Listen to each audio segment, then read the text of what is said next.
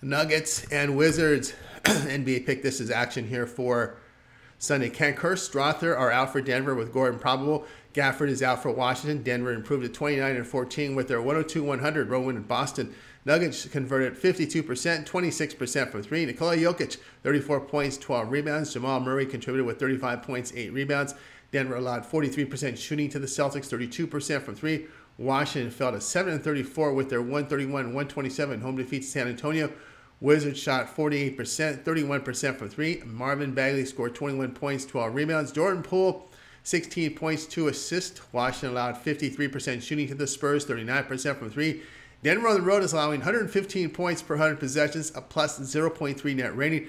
Washington over the past 5, averaging 113.5 points per 100 possessions, a plus 0.2 net rating. Denver in this period is allowing over 49% shooting play here. Washington plus 13.5.